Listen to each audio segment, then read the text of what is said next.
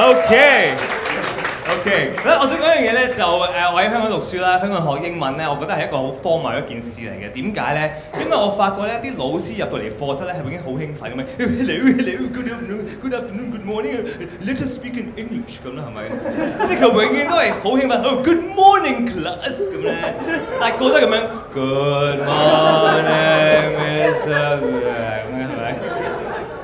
跟住永遠都係 OK，it's English class，let us speak in English 咁樣，即係講真，你唔使提嘅呢啲，我知唔到話 let us speak in 摩斯密碼咁樣，跟住就揾到佢嘟咁樣。但係咧，我發覺咧，佢永遠咧，以前讀書嘅時候咧，啲老師永遠有咩英文 oral 嘅練習咧，都一定捉住我，一定揾我 Vivek please let us speak in English 咁樣，跟住永遠都問埋啲8千問題，where is the bus stop？ 我好憎答埋啲問題㗎，我就咁企喺度望住佢咁樣 ，there。Please answer in a complete sentence. There. Full stop. 係咪？跟住咪啱嘅呢啲嘢。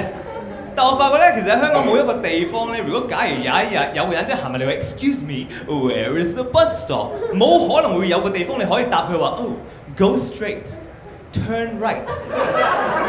Across from the supermarket is the bus stop. 冇呢個地方存在㗎嘛，係咪？